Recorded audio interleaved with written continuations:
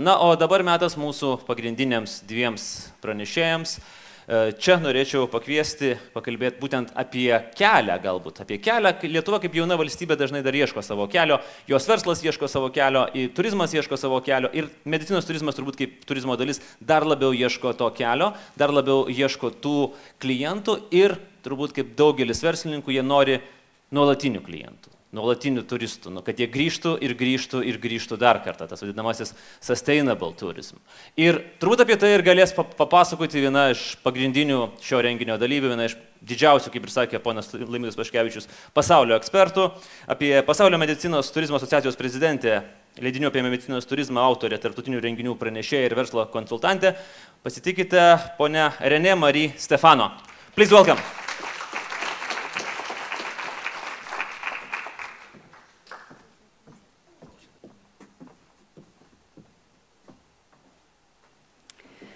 Good morning. It's definitely my honor to be back in Lithuania. As Lietuvos was saying, I was here about 4 years ago before the Lithuanian Medical Tourism Association was created, and the presentation that I was giving was about cluster development and cluster development for medical tourism. At the time, the Ministry of Economy was supportive of that event, and I think it's wonderful that we see the support of so many of the government authorities here today, the Ministry of Economy as well as Ministry of Health, the Chamber, tourism boards. I will be talking a little bit about sustainable destination development, particularly as it relates to Lithuania. And one of the primary ways that I think most effective to explain what the future is for Lithuania is to talk about where some other destinations have been, both from the positive side as well as some of the mistakes that have been made along the way, and where Lithuania could have its own unique selling point.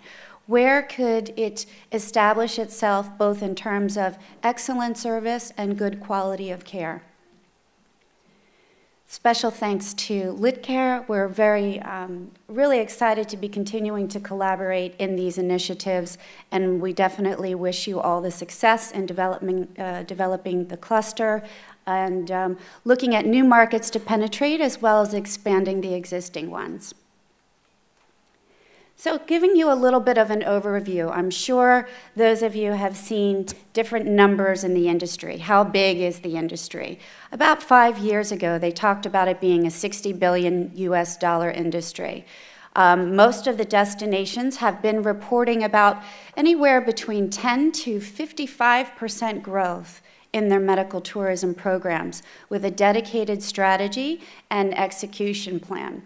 So talking about $100 billion makes sense. The average medical tourist is spending 5 to 10 times the amount in the local economy.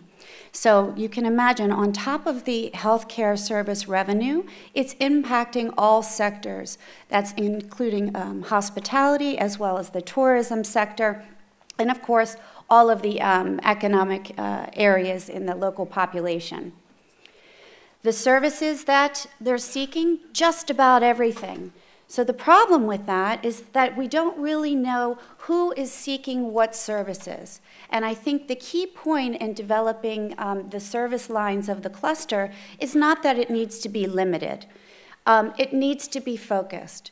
So even though you can have all of these different types of services that patients travel for, really focusing on the best of the best that you have to offer and the ability to serve those patients, the various target markets that you identify, meaning it should be culturally appropriate, there should not be language barriers. Your selection of service lines is going to be based on quality, how high is your quality, and how well and efficiently can you deliver those services. And on top of that, you're going to also be looking at what price structure makes sense for the various markets as well. So assuming you can see all these different services, it includes everything from things like stem cell treatments, alternative treatments, wellness, the integration of wellness and healthcare services, rehabilitation, geriatric care, elder care, And then orthopedics, cancer treatments, bariatric treatments, which is weight loss surgery.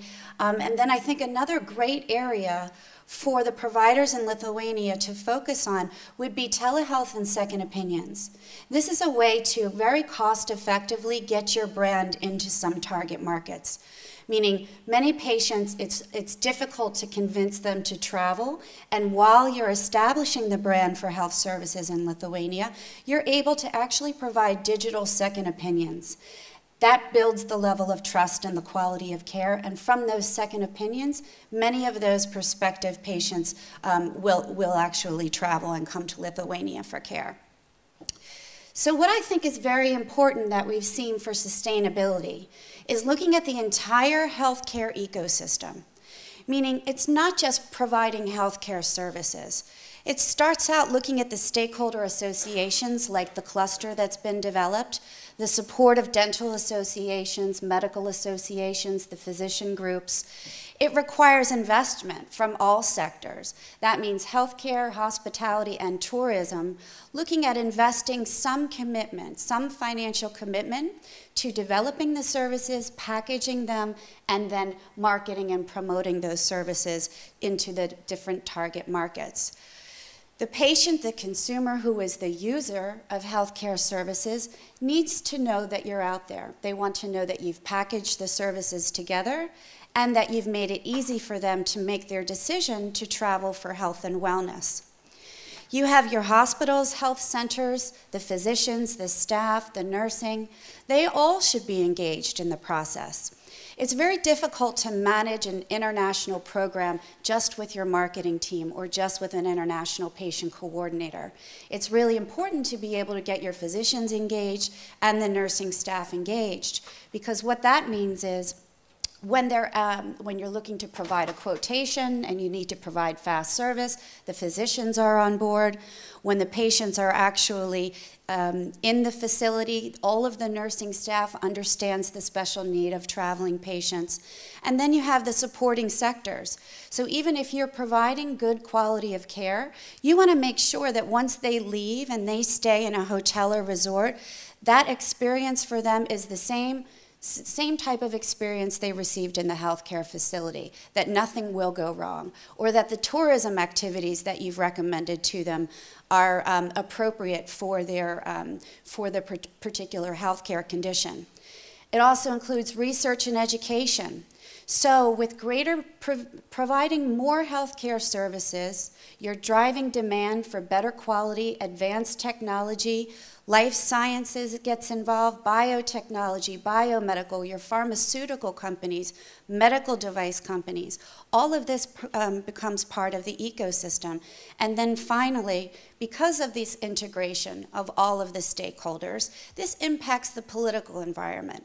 That means some of the best programs that we've seen for destinations have included an integration of ministries of health, ministries of tourism, and ministries of economy. Why is that?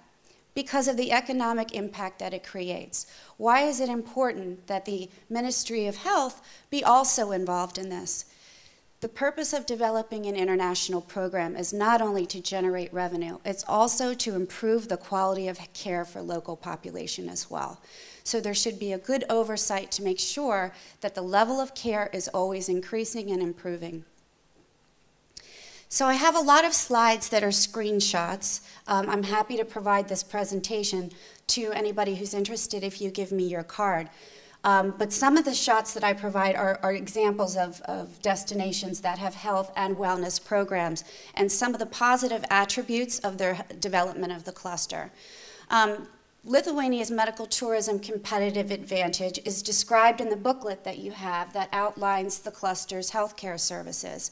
European quality and professional doctors, competitive pricing for advanced technology and good quality of care, all-inclusive package, meaning the bundling of services, the health, the wellness, the hospitality, and resorts, as well as travel and leisure packages, and of course, fast and precise service. Looking at wellness and how this provides a great opportunity, because we're talking a lot about medical tourism, and I think some of the conversation should turn to wellness and integrating wellness with healthcare services. These different areas, the global wellness economy is estimated at $3.4 trillion in 2013. It includes fitness, mind, body, soul, anti-aging, healthy eating. Workplace wellness is another growing trend where corporations are recognizing that they need to get involved and be supportive of healthier lifestyles and living, and many employers are contracting with healthcare providers and different groups to incorporate wellness with some of the medical services. Preventative, personalized medicine, and then, of course, complementary and alternative medicine. So recognizing what types of health services could be integrated with these packages, or which target markets are very interested in traveling for wellness, allows for diversified strategy. For instance, wellness tourism was shown to be increasing at 12%. Which is very high considering regular tourism trends have been between 4 and 9%. International companies are looking at taking wellness to heart. They're challenged with a lot of different areas like human capital shortages, health conditions, non-communicable diseases, chronic conditions, poor opportunities to learn more about improving lifestyle. So they are looking for outsourced solutions, not only for their high-level executives, but also for larger teams that they find they become more productive when they understand the education behind fitness, wellness in the workplace, and different things that they can do to incorporate in their everyday activities to support healthy living for them and their families. Some of the wellness initiatives that are actually in Europe, you'll see that they're supported either through the tourism board or separate organizations that have been created. So Croatia has a program for wellness. Germany has a web page, Discover a World of Wellness. The Czech Republic, through the National Tourism Board, has a strategy for wellness and their services, including medical spas and medical tourism. Hungary also has a very high spa focus, and as you know, is well known for dental services. But the point that I'm trying to make here is dedicated visibility and national strategies that are supported with their national authorities. Sweden also has a spa focus on wellness because European culture does understand wellness more than the rest of the world. That's changing. If you look at some of the areas that I identified in terms of wellness industry, you'll see that many of those involve, are prominent in Asia. There's strong strategies in the Middle East area to try to reduce cost and focus on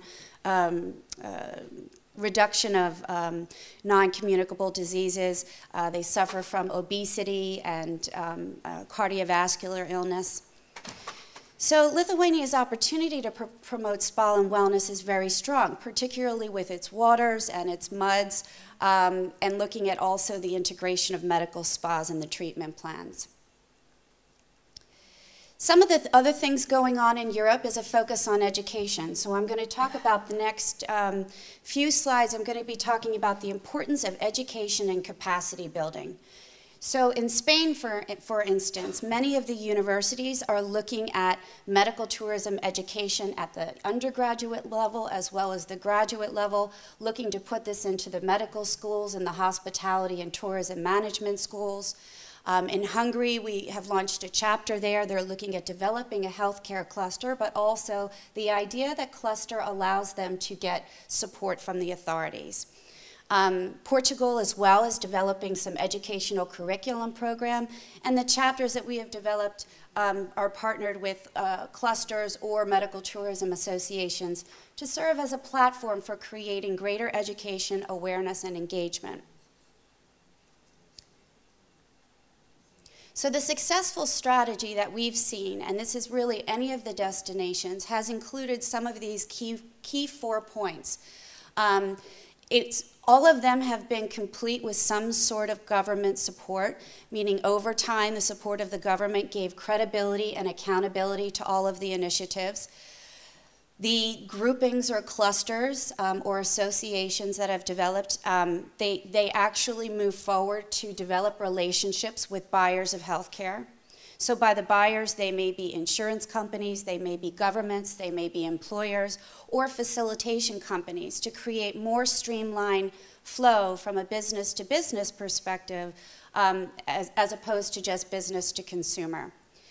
The collaboration amongst the stakeholders is key. You've already developed this with the establishment of the cluster, and clearly, by the look of engagement of everybody in the room and the number of people that are here after only 4 years of developing medical tourism in Lithuania, I think it demonstrates that there is a commitment to collaboration.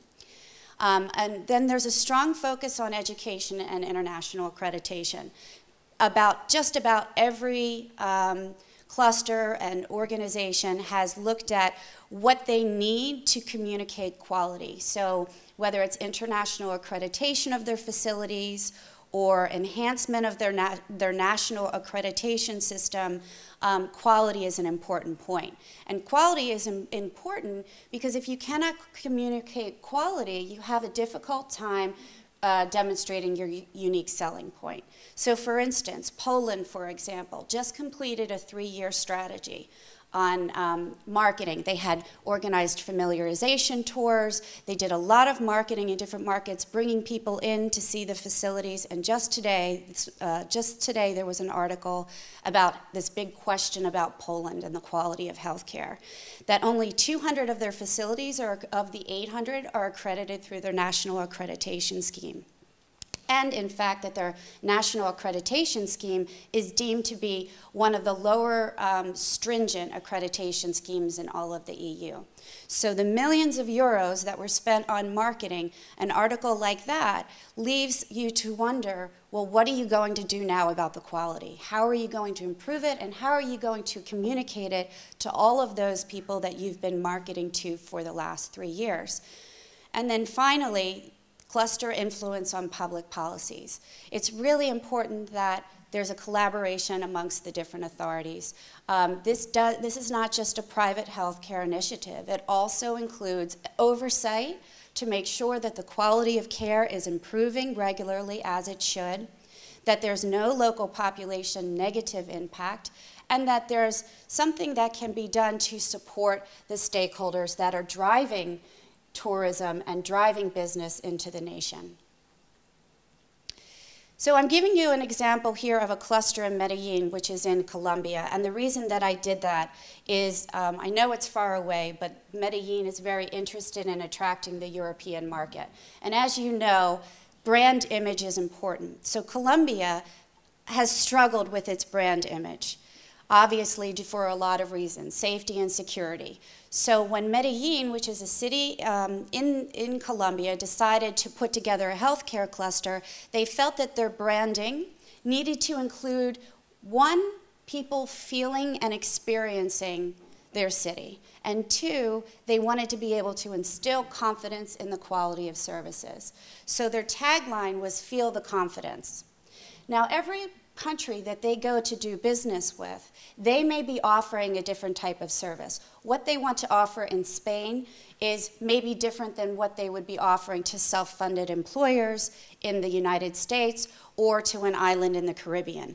For instance, in Spain, they want to be offering pediatric services, neurology, and very high-level cardiovascular care. To the self-funded employers, orthopedics is their primary goal. In the Caribbean, they are offering diagnostics and second opinions and a lot of other surgical interventions. So the point that I'm trying to make is what people feel about you and what people hear about you, part of it is in that initial brand, identifying what is the quality, what are you trying to achieve. And that doesn't mean that you have to narrow the service lines just to a few types of medical procedures. You can offer a complete grouping of medical procedures, but to each target market you may be communicating in a different way. So the objectives of their cluster is very similar to what's been developing in Lithuania, looking at competitiveness, productivity, promotion of the stakeholders, various marketing activities, looking at greater access into the international markets, and looking for greater recognition of the city of Medellin and distinguishing that from its national brand as well. Some of the requisites that they went through are similar to the ones that you're going through now. For instance, international accreditation or a commitment to achieve international accreditation in a 2-year period of time in order to be a member of the cluster. Their goal is to make sure that all of the members of their cluster have English websites, that they have marketing materials in English, and that they all have properly been trained and certified for international patient services. And why is that? They recognize that delivery of a consistent customer experience is the most important thing, consistency. What happens at this clinic and this hospital is going to be exactly the same. That includes your risk management strategy, it includes your protocols and your policies for handling something if it does go wrong, and it includes the types of services and packages that you provide to them. Spain Cares is another example. Their focus is quality of healthcare, system and service. They have great experience in tourism, a rich cultural offer, and pleasant weather. Well, this is very similar to what you can find in so many other destinations. So their goal, or their challenge, I should say, will be to how do you now take this and say something about your healthcare services and the quality.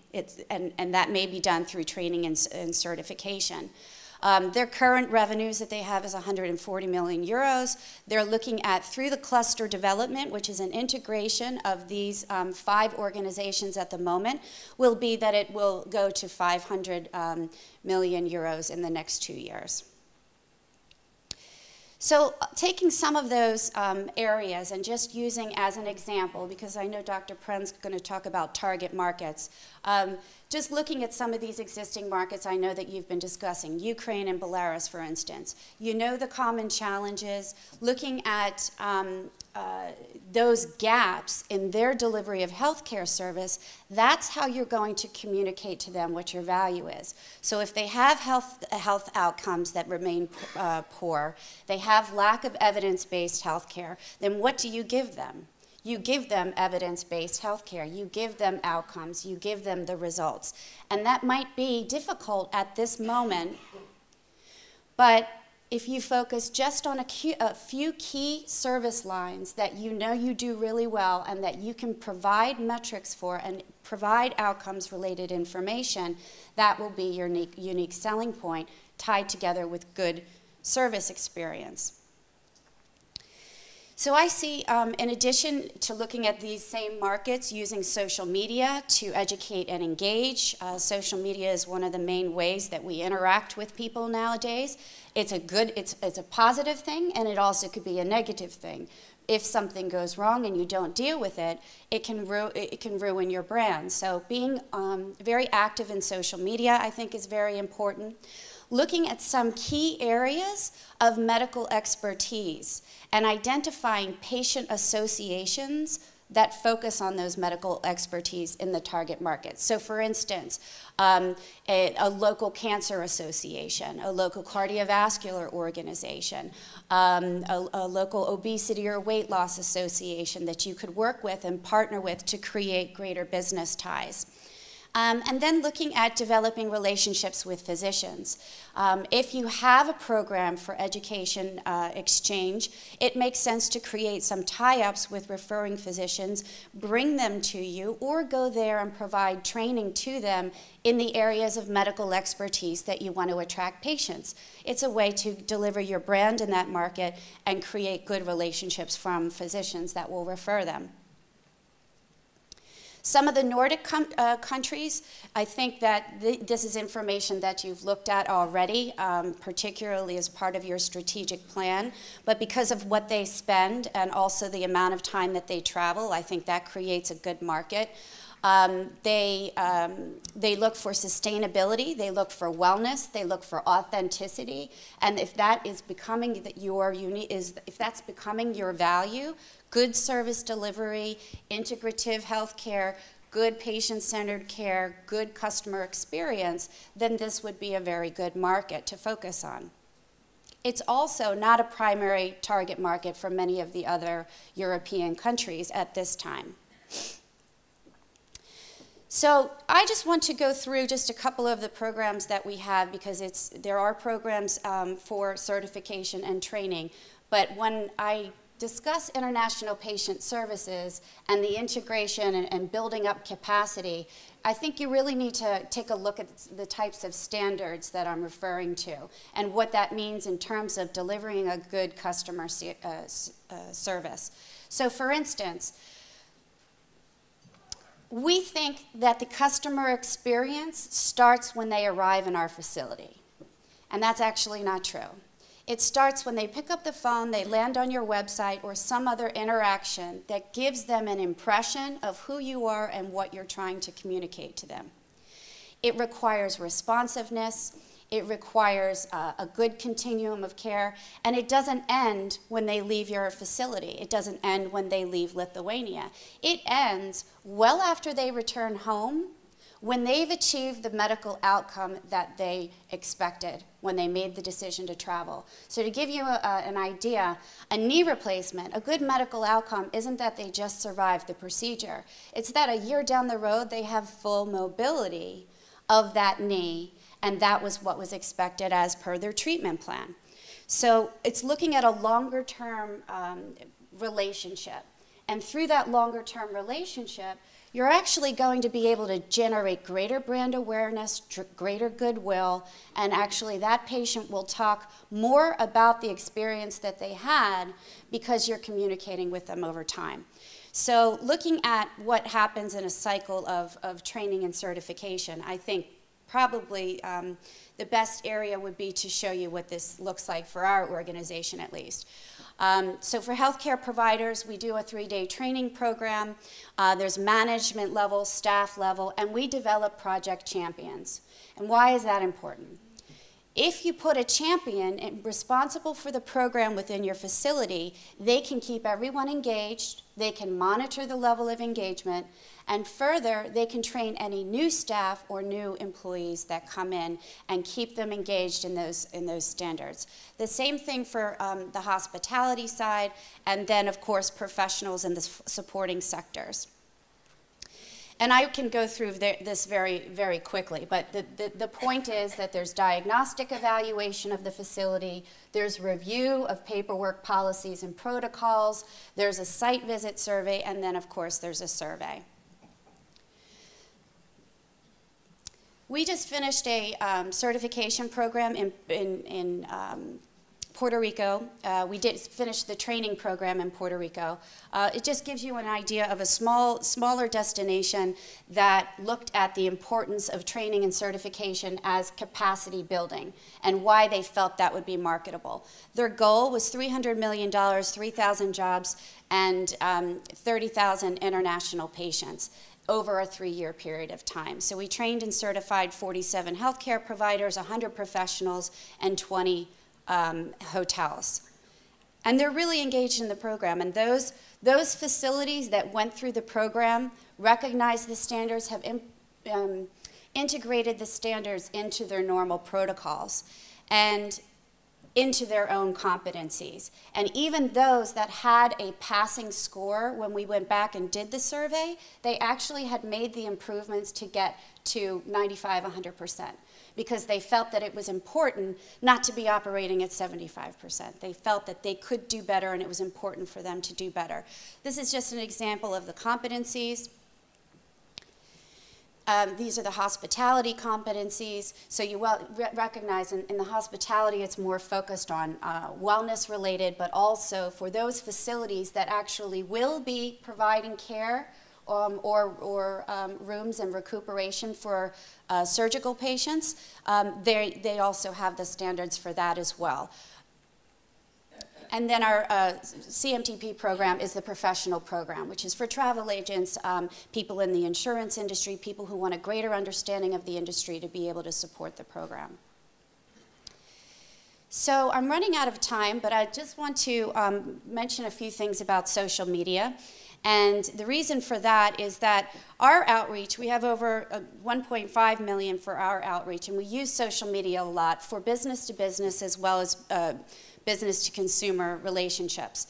But when you're using social media, you're not just using it. You really need to create a campaign. So for Lisbon, for instance, Lisbon, the Tourism Board of Lisbon put together a social media campaign, even though there technically isn't a full cluster involved. But what they did, they included many different areas, different engagements. They used LinkedIn, they used Facebook, they used Twitter for business to business as well as business to consumer development. They looked at how they could become engaged.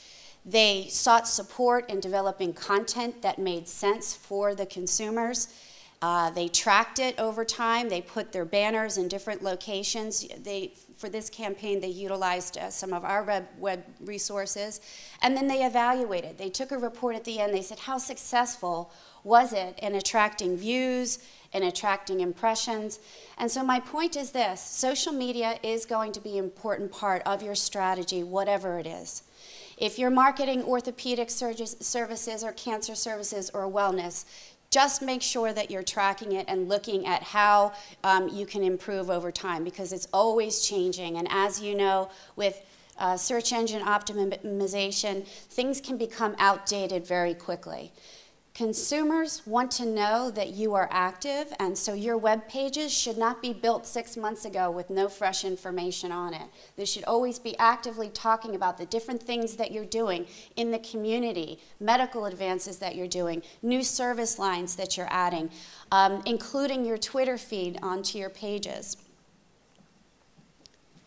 And of course, looking at your analytics. One of the ways that you have a challenge right now is how do you actually drive patients to the site, and then how do you measure it? So I'm going to very quickly go through these slides because I am out of time.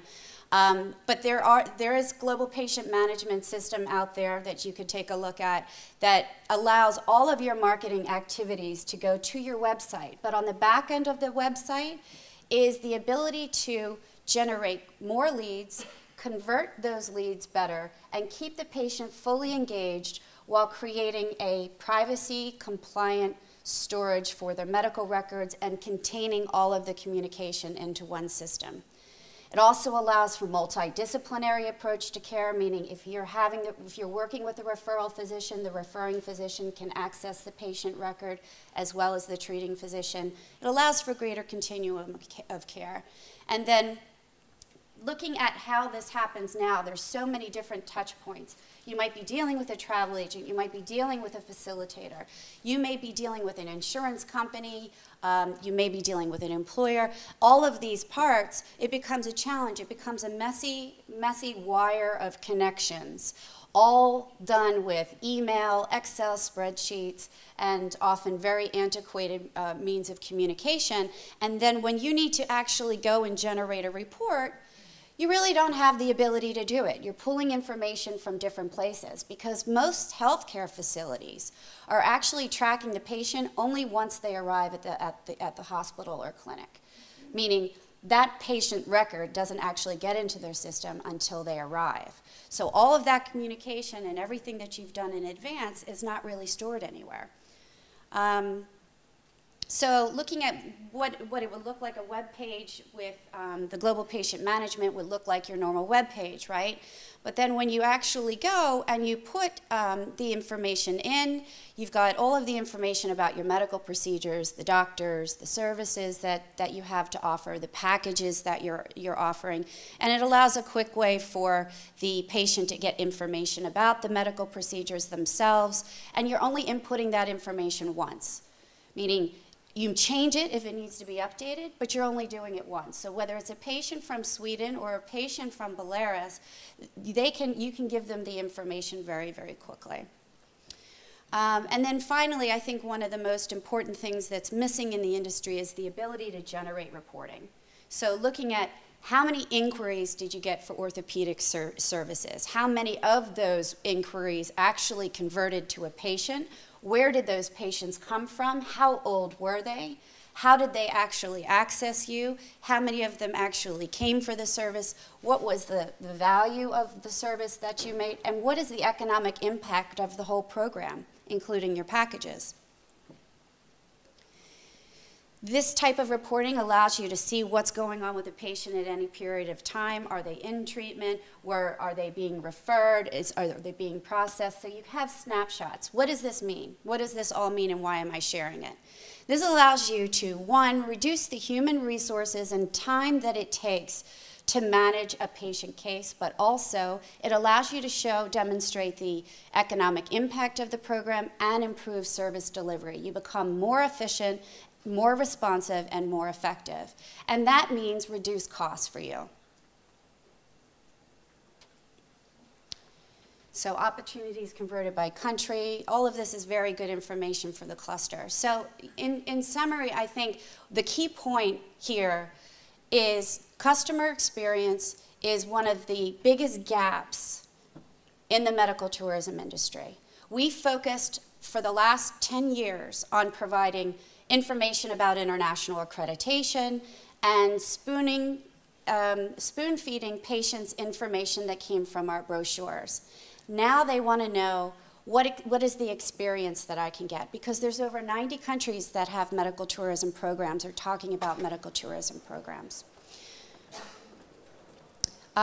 Just as a mention, we have an annual conference at the end of this month. It's in Orlando. If anybody's interested in going to Florida, I know it's starting to get cold here. It is the largest medical tourism event in the world and a good opportunity to meet buyers. So I thank you for your time. I do wish you great success with your program, and thanks for letting me share.